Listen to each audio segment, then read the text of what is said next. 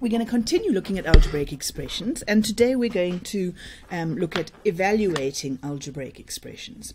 Now, to evaluate an algebraic expression, what we mean by that is we want to find out what the value is of that expression when we substitute in a particular value of x. So let's look at it and we can see what I mean by this.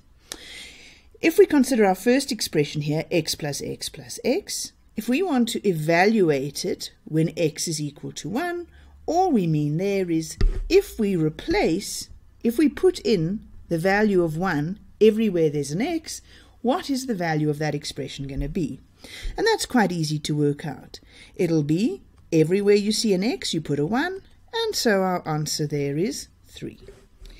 If we wanted to evaluate it when x is minus 3, then everywhere in that expression where there was an x, you put a minus 3, and so you get minus 3 plus minus 3 plus minus 3, and you get minus 9. And here, if we evaluate it when x is equal to 10, then everywhere there was an x, you put a 10, and you get your answer. Let's have a look at a different expression. 3x, what does that mean? It means 3 times x. So what do we do when we have x equal to 1? We say 3 times 1, and we get 3. And then here we have when x is equal to minus 3, what we've got to do is take that minus 3 and multiply it by 3, and we get minus 9. And here we have to take the 10 and we multiply it by 3, and we get 30. Now, if you notice something here quickly, what we got as our answers for each of these was exactly the same. And that makes sense, because you know, if you say x plus x plus x, what you've got is you've got 3 x's, so it is the same as 3 times x. Adding something together 3 times is exactly the same as taking that thing and multiplying it by 3. And so what we can say is that those two expressions, even though they look different, are in fact equivalent.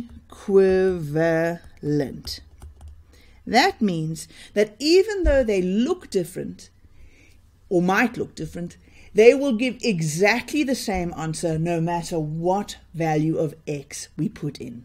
Basically, they're the same expression, just written differently. So we call these two equivalent expressions. Let's have a look at 2x plus 1 and see if that's an equivalent expression, if it's equivalent to 3x or x plus x plus x. First of all, take a moment to think for yourself before we start doing anything. Do you think that 2x plus 1 is going to be equivalent to 3x or to x plus x plus x? In other words, do you think that no matter what value of x we put in, you're going to get the same answer if you do 2x plus 1 as if you do 3x? Okay, let's check. Let's have a look at 2x plus 1. 2x plus 1 says take x, multiply it by 2, and then add 1. So when x is 1, we're going to say 2 times 1 plus 1, and we get 3. Now, that is the same answer as we got here and here, but we can't say yet that it's equivalent, because in fact, for it to be equivalent, we have to check that it's true for every single value of x. Now, of course, we can't actually do that, but at least we can try a few more to see what's going on. So here, 2 times minus 3 plus 1, you'll get minus 6 plus 1, which is minus 5. And straight away here, we can see we're getting a different answer, so it's not an equivalent expression. And here, 2 times 10 plus 1, it's going to be 2 times 10, right? Remember our bod maths, we do the multiplication first, so it's 20 plus 1, which is 21. Not the same. So this is 2x plus 1 is not equivalent. And you can see why, right, that it's not equivalent. Because in this one, you take the x and you multiply it by 3. So you've got whatever x is, you're going to have 3 of them. Here, you're only going to have 2 x's, and then after that, you're just going to add 1. Not 1x, just 1 as a number. Let's have a look. Why don't you have a quick look and see 2x plus x and 3x squared. Are they equivalent expressions? Are they equivalent to each other? Are they equivalent to anything you've seen so far? Pause the video and try that for yourself. Now work out the values when x is 1, minus 3 and 10 for each of those, and then tell me if they are equivalent. Okay, let's go over that. Here you should have got 2 times 1 plus 1, which is 3. Here you will have got 2 times minus 3 plus a minus 3, which gives you minus 9. And here you'll have 2 times 10 plus 10, which gives you 30. And so you are getting exactly the same answer as you got for these two. So that, and that look like they are equivalent. And we can see that this is equivalent, right? Because you've got two x's and then you add on another x. It's exactly the same as having 3 x's. So that is equivalent. What about your 3x squared? Okay, put in x is 1. You're going to get 1 squared is 1 times 3 is 3. Here you put in 3 times minus 3 squared. Minus 3 squared is 9. 9 times 3 is 27. And here you're going to put in your 10. And you're going to get 10 squared is 100 times 3 is 300. So this is definitely not equivalent. You're getting totally different answers to what you got for 3x, for 2x plus x, etc. And you can see that that's fairly obvious. Why? Because what's happening here is totally different. What you're doing is you're taking x and you're squaring it, and then you're multiplying it by 3. It can't possibly be the same as just taking x and multiplying it by 3. Okay, let's look at a whole lot of expressions and decide whether they are equivalent to each other. So let's have a look here at a plus b and b plus a. Remember, when we said that when we want to say things are equivalent to, expressions are equivalent to each other, what we're saying is, even though they might look different, will they always give the same answer when we put in values for a and b? Always.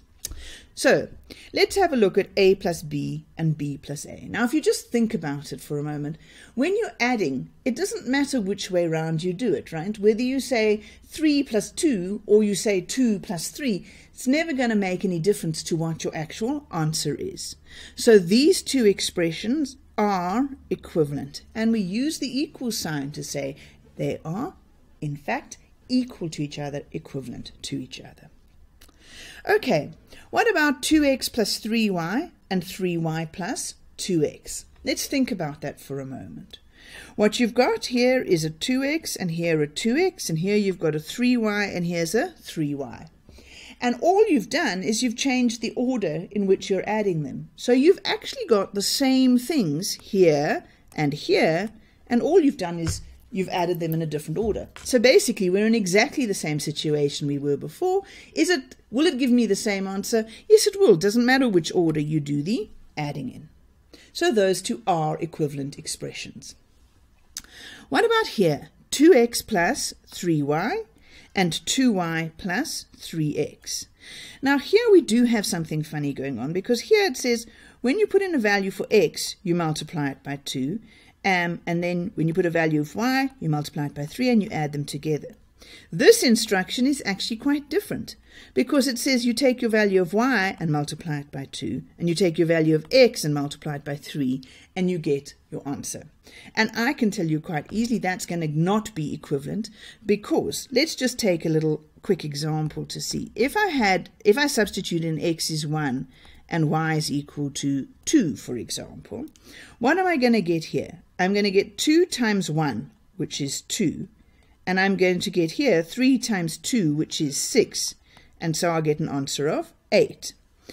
Whereas here, what I'll have is, in this case, it's the y, the 2, that gets multiplied by 2, so I'll have 4, and it's the 1 that gets multiplied by 3, so I'll have 3, so I'll have 4 plus 3, which is 7. So these things aren't equivalent. If you change the what gets multiplied by 2 and what gets multiplied by 3, it's not going to be the same. So these things are not equivalent expressions.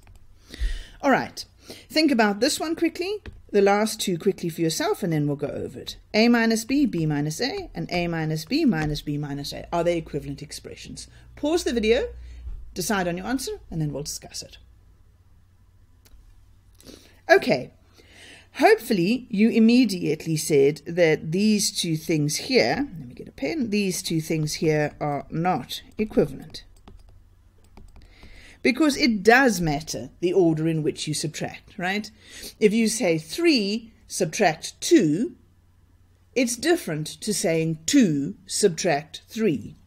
If you say 3 subtract 2, for example, you get 1, whereas if you say 2 subtract 3, you change the order, you're going to get -1. So those two things are not equivalent. But hopefully you remembered from when you were doing your integers work, your negative numbers work, that these two things are equivalent. That if you take a number minus a minus b, you're going to get the same answer if you swap it around, except it will be negative. And so this and this are equivalent. The last thing we're going to look at is just some conventions. Now, to explain the idea of a convention, I'm going to use an everyday example. In my cultural tradition, when you meet somebody, it is a convention that you shake hands with them and greet them. Now, there isn't any real reason why you have to shake hands with somebody when you meet them. And certainly in other cultures, that might not be the convention. It might not be the way that it's normally done. But it does, a convention makes kind of things easy for people because we all know exactly what to do. You know, we know kind of what's expected of us. Meet someone, shake their hand, you know, and on you go. So it's just, there's no real reason for it. It's just something that we've all decided on that just makes it kind of easier for us all to be on the same page. And so in maths, we also have some conventions like that. And in algebra in particular, because there's so many different ways you could write things, it's often quite nice to have a convention. So the convention in algebra tends to be that when we write things, we choose to write the numbers first.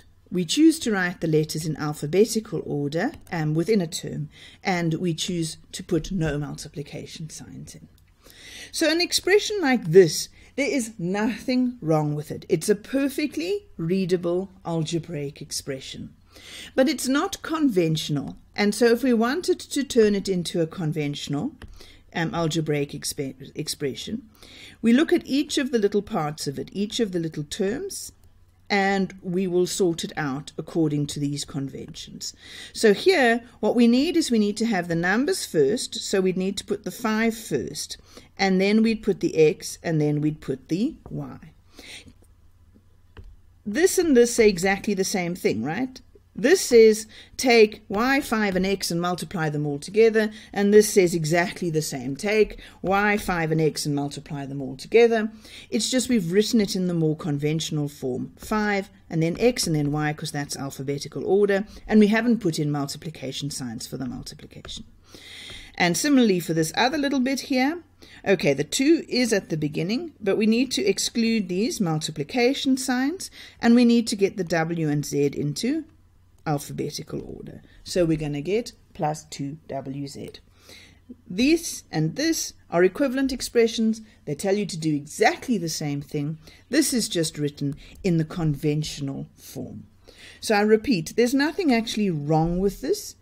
It's a perfectly acceptable algebraic expression, but we tend to, just so that we are all talking and reading and seeing things in a similar way, we tend to write it in this conventional way.